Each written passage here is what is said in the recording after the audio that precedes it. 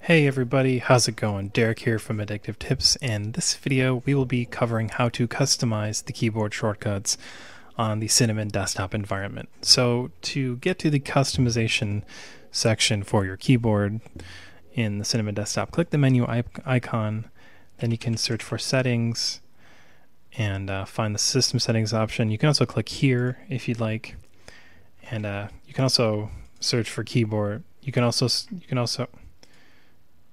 search for keyboard under here, but once you've got the system settings area opened up, just look for a keyboard and double click on it, and then here you'll be able to click on the shortcuts tab. So in the tutorial that I wrote, we cover a lot of different stuff.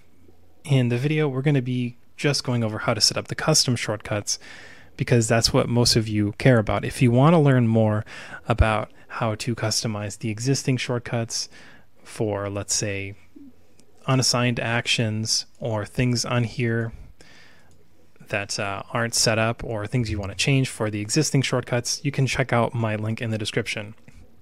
But if you just want to learn how to set up custom shortcuts for the Cinnamon desktop environment, that's what we're going to cover in this video. So to start off, click on custom shortcuts, then you're going to want to click on add custom shortcut. I'm going to make something that automatically opens up Firefox, so I'll name this Firefox opening. From there I can change the command to Firefox and then click add. From there I can go to the keyboard binding section and assign a option for it to open up Firefox. In this case it's going to be Alt F.